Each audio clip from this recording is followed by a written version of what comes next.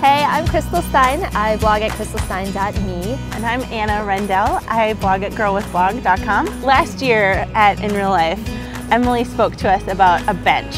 And in her neighborhood, they have placed a bench. And it turned into this kind of unofficial gathering spot and really created and sparked community. And it was just on my heart so much to gather your stories and to hear from you how you are being in community and where your benches are and what they look like. We want to invite you on this In Real Life Roadshow where we have gathered some sweet stories from you. Come on in.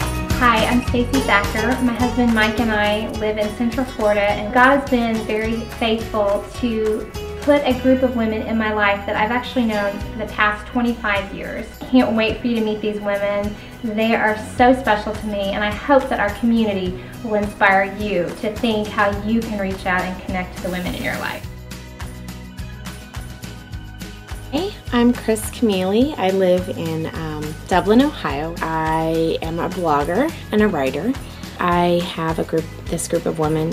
When they come to my house and they sit around my table and we're talking and we're praying, and somebody might be crying or we might be just laughing hysterically, whatever it is, I can sit back and I can look at that group and just see like all of God's goodness in these women. It's a gift beyond anything I could have imagined.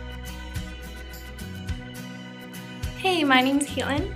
I'm a 21-year-old junior in college in Birmingham, Alabama.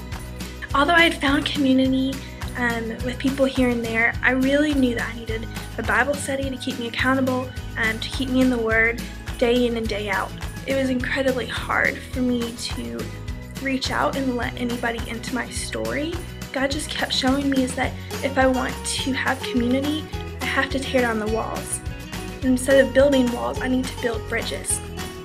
Very quickly, because of these girls in this Bible study, this community that I'm in, Birmingham has become my home.